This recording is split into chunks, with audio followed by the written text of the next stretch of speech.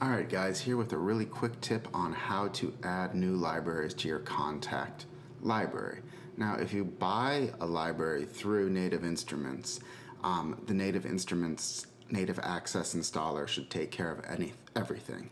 But if you're buying a third-party Kontakt library, like something from Sonokinetics or something from Spitfire, one of those larger Kontakt libraries, they're going to have their own downloader to actually download and extract the underlying files that make up the instrument, but you can't use the instrument until you actually activate it through Native Instruments.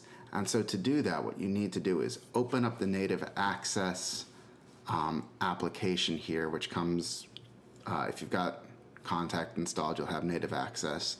And then what you do is go add serial, and you will insert the serial number that came with your purchase from the third party.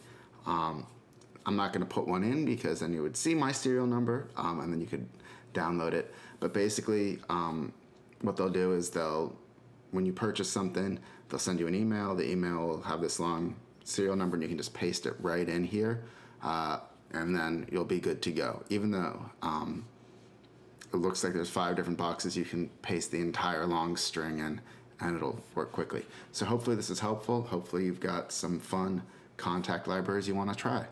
Bye-bye.